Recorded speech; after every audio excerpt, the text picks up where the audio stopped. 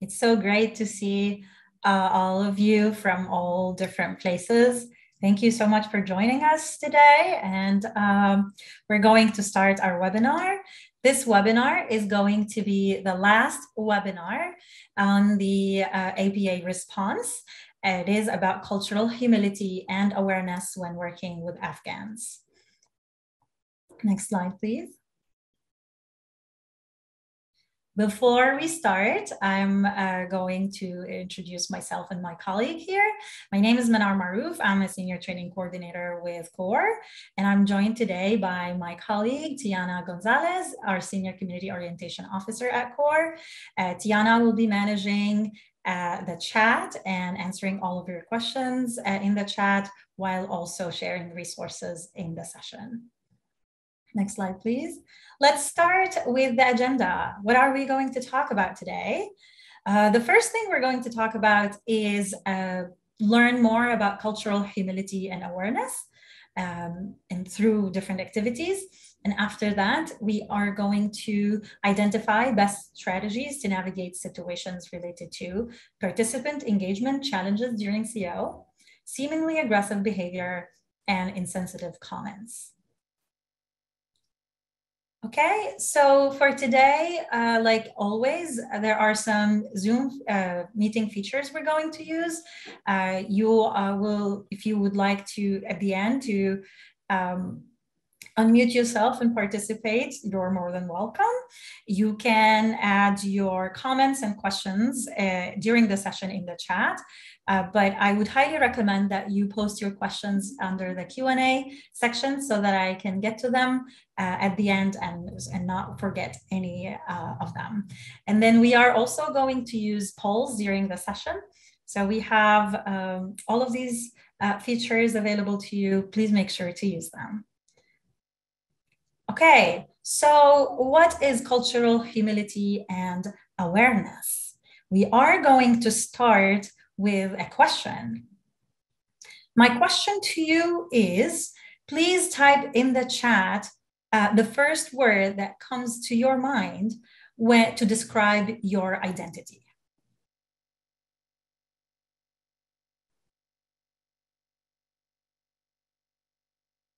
I see American, Latina, Irish, Canadian, queer, teacher, mom.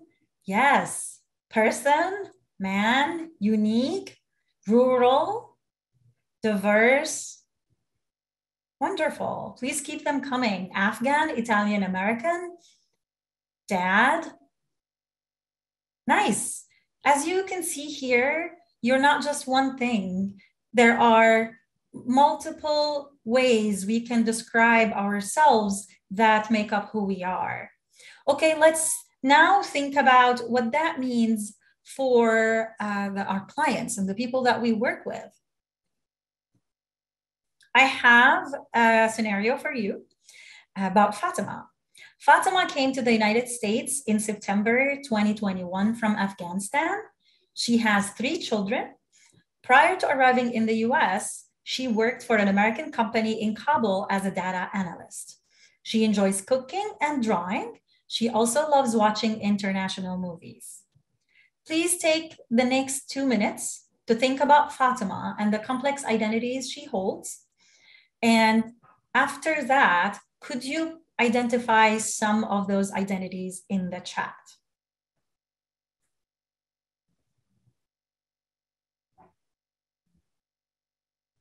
She's creative, she's an employee, she's a mother, she's educated, she's Afghan, hard worker, cosmopolitan, artist, contributor, immigrant,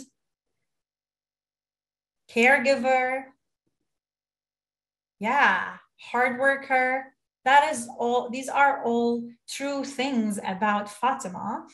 And I find that in our work sometimes, we tend, especially if we have multiple clients from the same country, we sometimes identify them with one part of their identities, or like if we have multiple families, we say the Afghan family or the single mom from El Salvador. So I know sometimes we do that because for us, it is easier to identify, but it may not be the one identity that people identify with in, for themselves.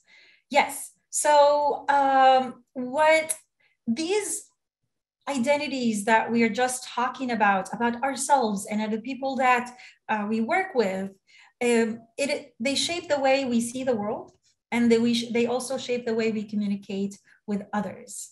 And as you can see, for you and for Fatima, there are multiple things that make you who you are. So as service providers, it is very important to be aware of our own identities and those of our clients, so that we can provide best services, but high quality services to them, cater to their specific needs. And we'll talk a little bit about that later, and build trust. So considering all of Fatima's identities will help you provide services that are specific to Fatima and not somebody else. And this process of learning about ourselves is called cultural humility, which is a lifelong process focusing on self-reflection, looking at myself, who am I, what is important to me, what shapes who I am, and thinking about that through a critical lens, and acknowledging that we have our biases. We all have our biases, but it's very important for us to be aware of those. And what that means is that our identities keep evolving throughout life based on experiences. And the same thing is true for our clients. So cultural awareness means that in our work, we are aware of those differences, and we acknowledge that our backgrounds and identities and the worldview that we have may or may not be similar to our clients. And putting that at the forefront of our work will help us approach the differences with an open mind and use them as ways to build trust and connection. So now we discussed that. How do we implement that in the context that we're working with and in our services? The first thing I would advise you to do is to familiarize yourself with the Afghan culture.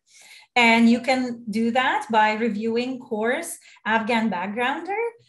It is a reliable and vetted backgrounder that can give you information and insights on Afghan culture, in addition to tips on how to navigate certain cultural orientation topics. The second way we can incorporate this knowledge in our services is by creating a safe space. And a safe space, sometimes this concept can sound vague and abstract, but really there are very simple things and non-costly sometimes things that we can do to create that. And that includes, for instance, Afghan culture values small talk as a way of connecting with others. And people usually ask about each other's families, how they're doing, their well-being. So when you start a session, it is try to have space for these conversations. It builds trust and it helps people connect and helps them feel seen. You can ask them how they're doing, how's their day has been, how their children are doing. And in addition to that, another thing you can do is, and I've heard this from a service provider in Pennsylvania, they know that Afghan culture, or people in Afghanistan like to drink tea. So they started offering tea during cultural orientation for their clients.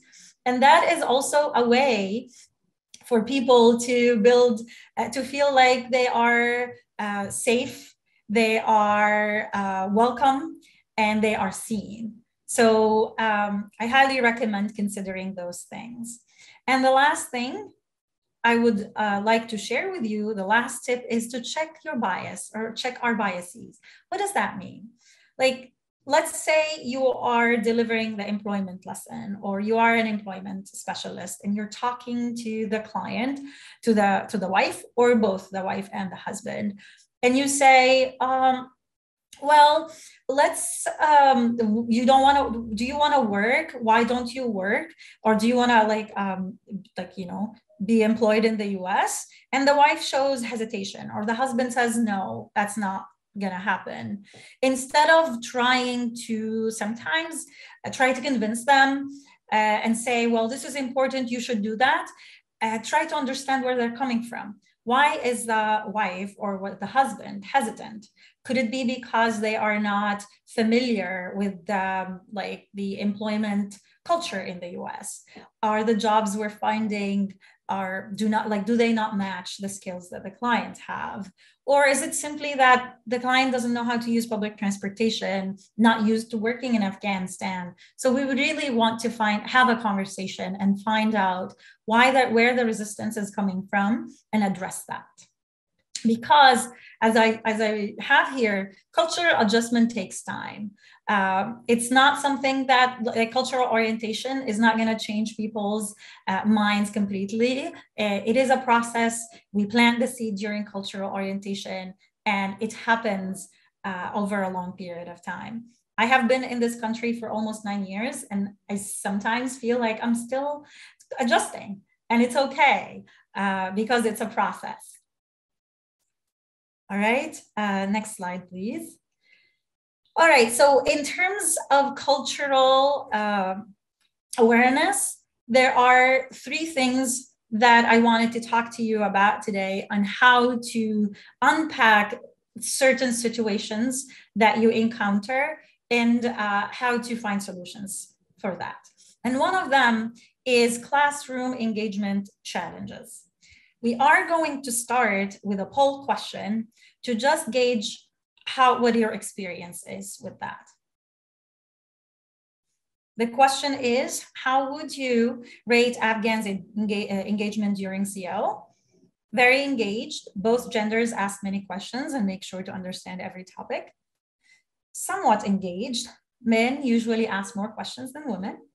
Or not engaged, neither men or women ask questions.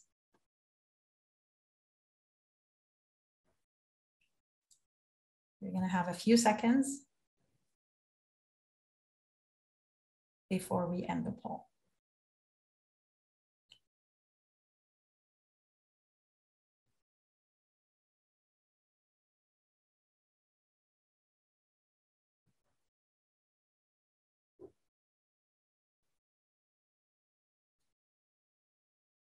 All right, great. We're going to share the results now. 83% of you shared that clients are somewhat engaged. 11% shared that clients are very engaged, and 6% shared that clients are not engaged, which is, similar to our morning session. So the reason why we wanted to discuss engagement during cultural orientation is because a fact about Afghanistan is that the education system is teacher-centered, which means students focus on memorizing information instead of engaging in discussion. So as CO providers, we want to engage participants in discussions to help them retain more information and learn how to ask questions, because cultural orientation is a microcosm for them. And in their life during the US, they will need to make choices and ask questions. So that's a good start to encourage them to start doing that. And my tips for you related to increasing engagement, you can do so in 2 ways. Cultural orientation does not start during the session, but sometimes having work before the session can be very helpful. What you can do is you can give them prep work. Like if you're discussing employment, you can ask them to review the settle-in lesson about employment before coming to class so that they are familiar with the information that's going to be covered. Or you can send them questions beforehand and tell them that we are going to discuss that during the session, so come prepared. So that way they're not caught off guard, they know what they're going to talk about, and they have had time to think about it, and they will be more engaged and encouraged to participate. The second time, or the second way you can help increase participation is during the CO session. And we at CORE adopted adult learning principles as one of our learning methodologies because they take into consideration how adults learn and how adults think about their learning and apply that during cultural orientation. So you can start by asking open-ended questions to your clients, asking them what they think about what they're learning, ask them what their experience has been about in the past, so that they feel engaged and that they can bring their knowledge and experience into the classroom, but also know that it will be helpful for them later on. It is knowledge that they will use in the future. Great. All right, moving on. Another thing, and I've had this from experience, sometimes, and I saw it when I used to be a service provider, clients get agitated and emotional during conversations related to benefits. They usually have higher expectations than what the agency can offer.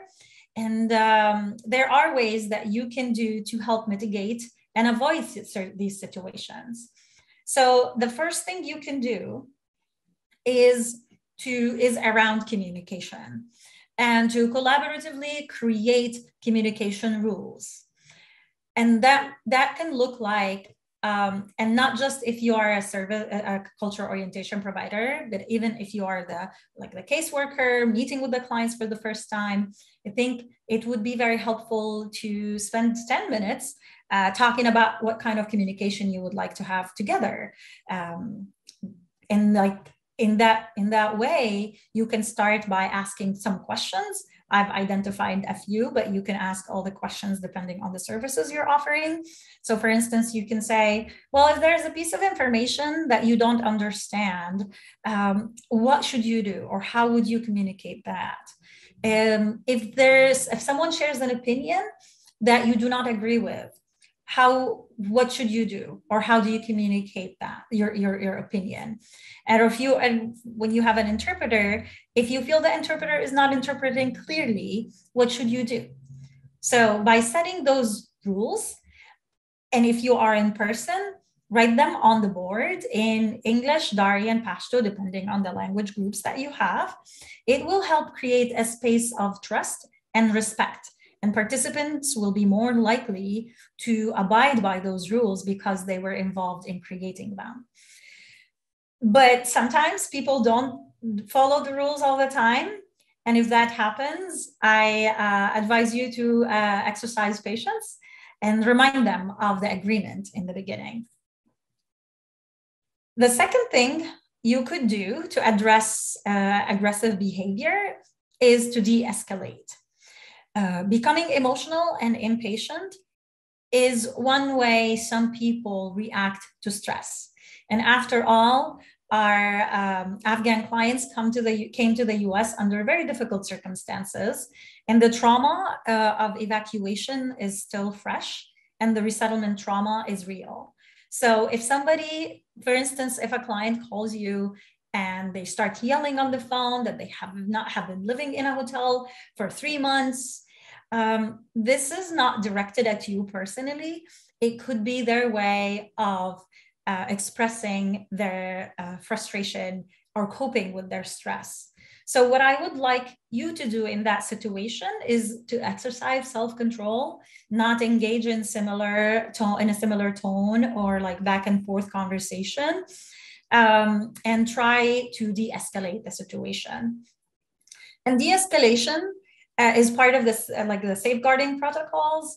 And again, it could be as simple as sentences or words you say to reassure the client. So what you can say is, oh, I'm really sorry to hear you are feeling this way. The uncertainty of not settling or finding housing is very stressful. So, or must be stressful. In that situation, you are acknowledging that the client's feelings, and you're validating that it is a difficult situation. And then after you say that, what you would want to do is to redirect the conversation to tangible steps you can do to help. And in that case, you don't want to promise things you can't do. You just explain very clearly what you can do and what you can't do, because we also want to make sure that we are credible and there is trust in this relationship.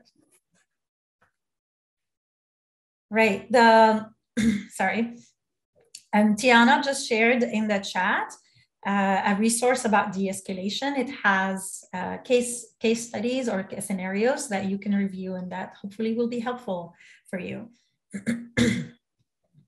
All right, the last thing we want to talk about before moving on to our practice session, our section, is insensitive comments. We sometimes hear that some clients make insensitive comments. For instance, they say, well, I don't want to work with a person from this country or from this background, or I don't want to work with a woman, or I don't want to work with a man. So, sorry.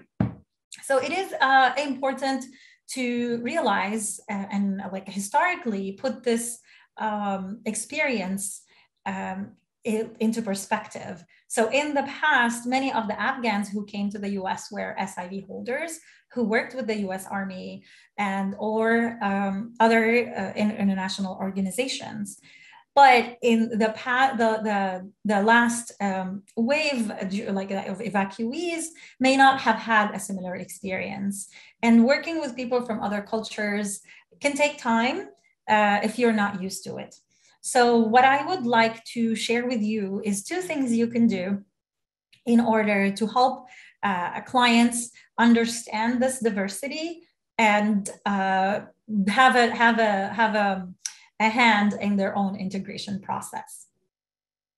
So the first one, what you can do is you can set expectations of respect, and that everybody in this country, no matter of their age, gender, ethnicity, nationality, skin color, etc., is respected here. And you can tie that back into the US laws and how and the personal freedoms, and everybody is guaranteed freedoms in this country by law.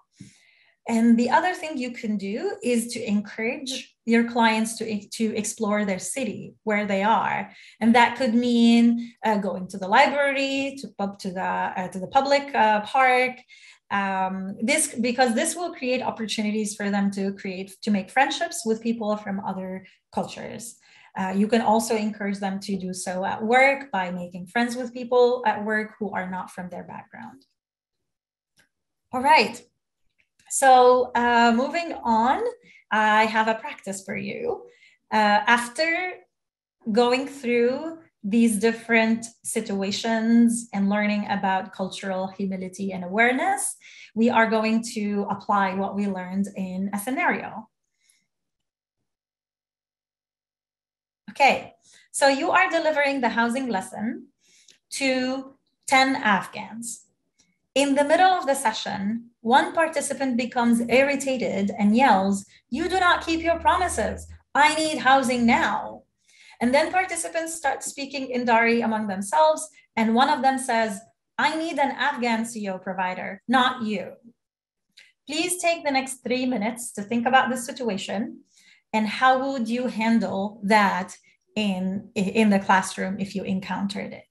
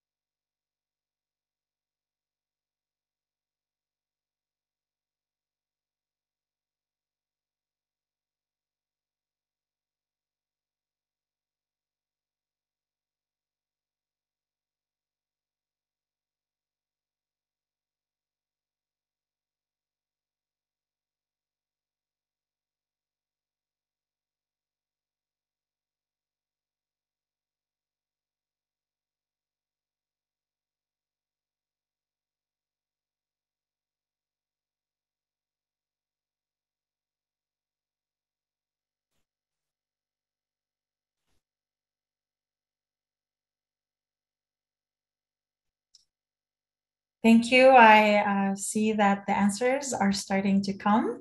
Appreciate it.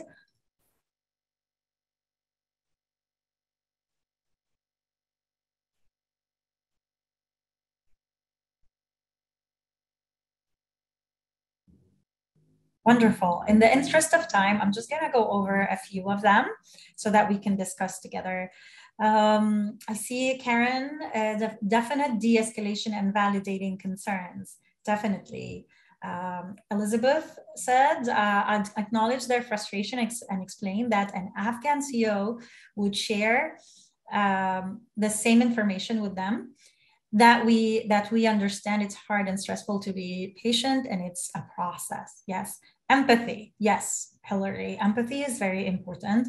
And but the way we express empathy will also be very important.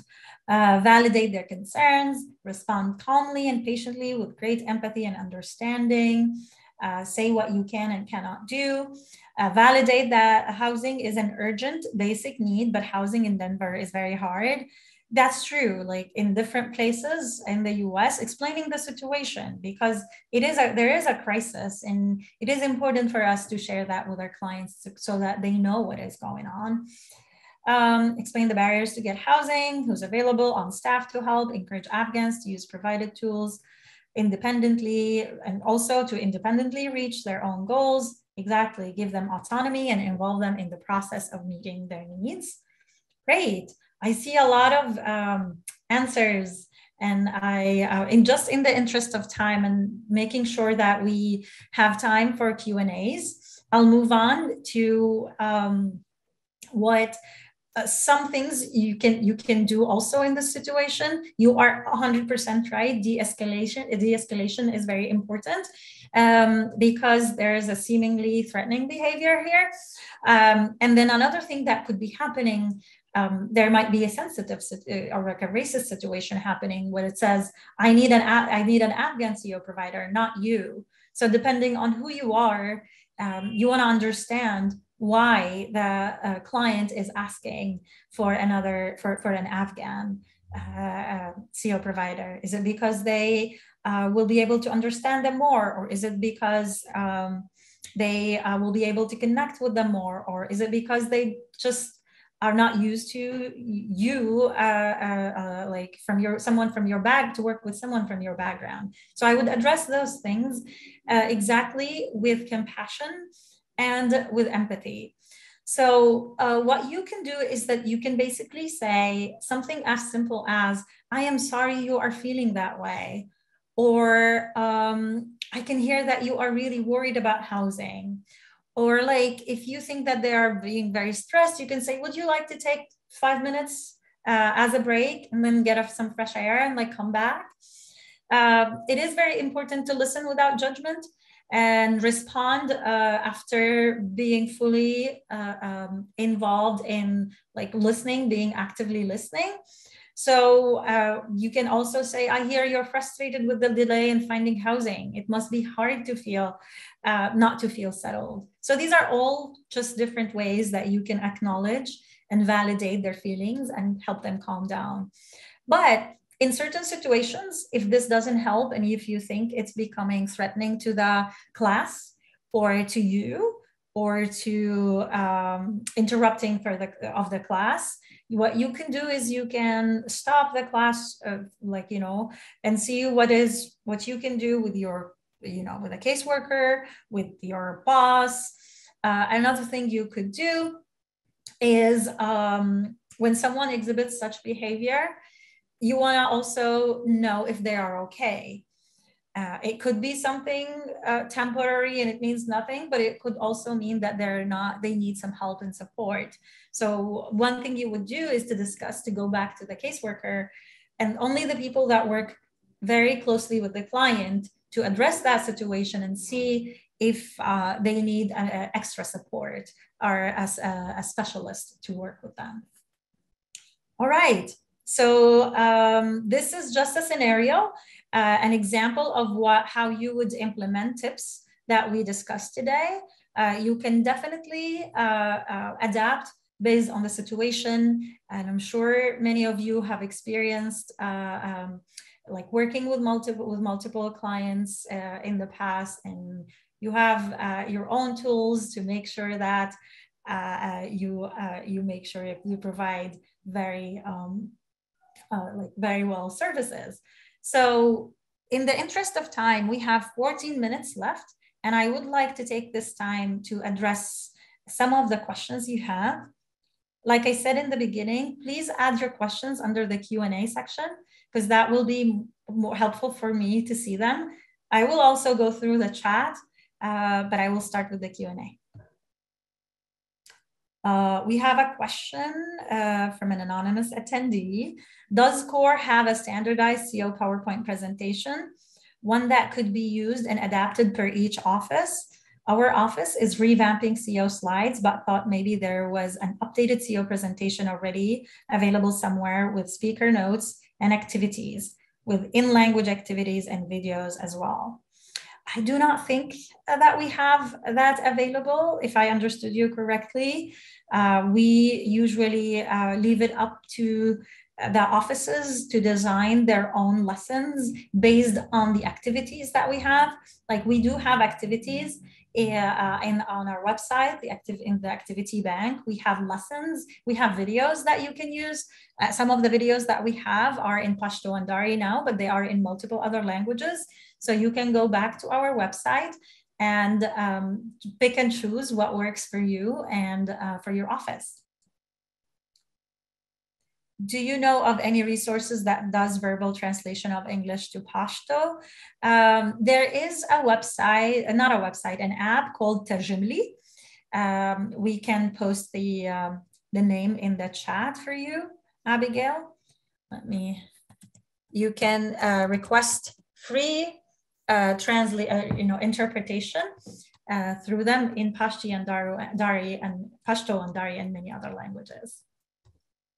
Thank you, Tiana, for sharing that in the chat. To keep in mind cultural differences to keep in mind when entering a home, taking shoes off, etc. And how do adults feel when speaking to children directly? That's a very good question. Definitely, you would want to imitate what people are doing. So if you go to someone's house and see, for instance, their shoes at the door, you would want to do that. But you can also ask. Sometimes we think about cultural differences as something we can't talk about, but approaching that with an open mind and ask what they prefer or what they like would be very helpful. And it shows the respect and care, and that you really care about what they like and what they prefer. In terms of speaking to children, again, you can also ask if it's okay to speak with children. A lot of people wouldn't have a problem if adults who are present with them to talk to children, but it doesn't hurt to ask. Okay, other questions?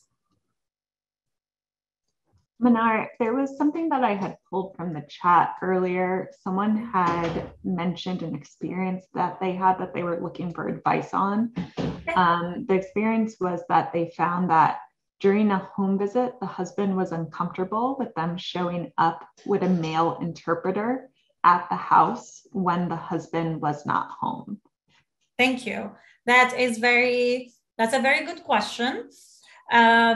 You would also, before going to a client's house, it would be very helpful to ask them if it's going to be with the wife only. It's important to ask, is it okay to have a male interpreter, or do you prefer a female interpreter?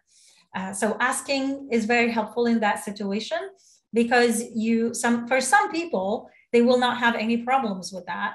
But for others, if they don't feel comfortable being with somebody from the other gender, or if they're like conservative, they might not want that. So we want to keep that in mind. Okay. Any other questions?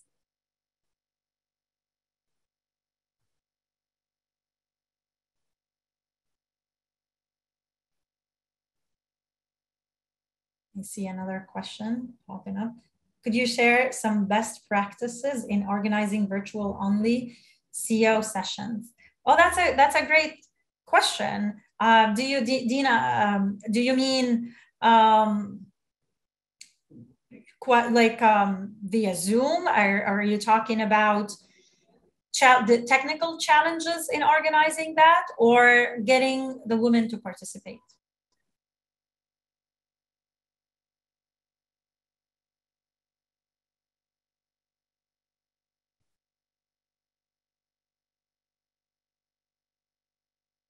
Women only, yes. But is it like a technical issue, or having them join? Only when everyone else is around. Yeah.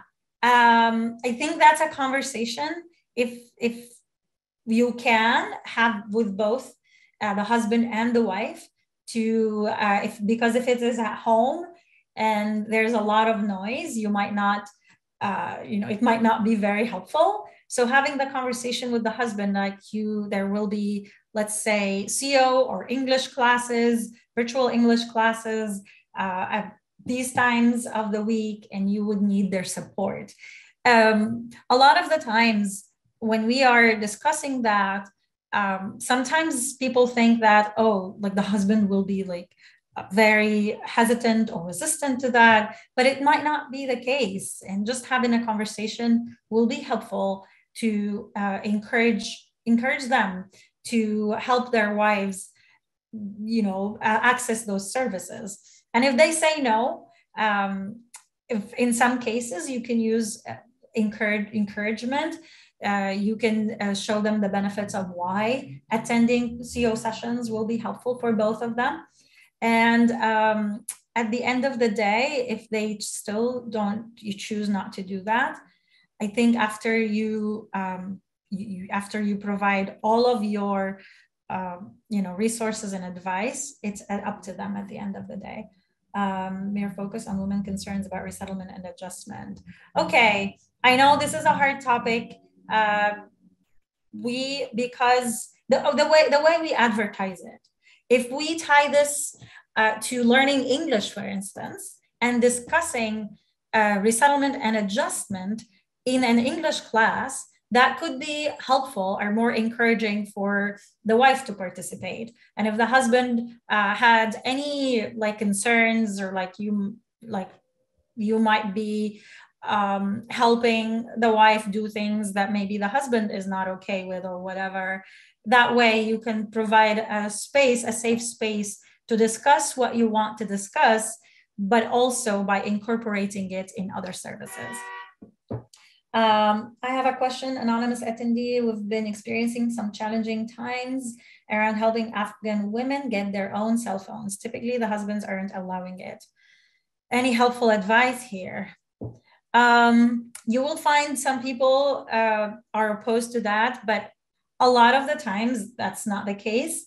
And in this situation, why would the wife have a phone? To make sure that her children are okay, to make sure to communicate with the caseworker, etc. So again, showing the value of why this is important, it will be very helpful.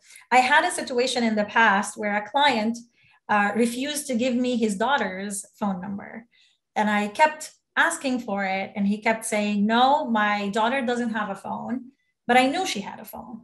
So, and I kept calling him and he would not pick up. So eventually when he came to the office, I was like, well, I've been calling you multiple times and your daughter missed a lot of opportunities, and it was about learning English. So I really need to communicate with her directly. It is better for you and it's better for her.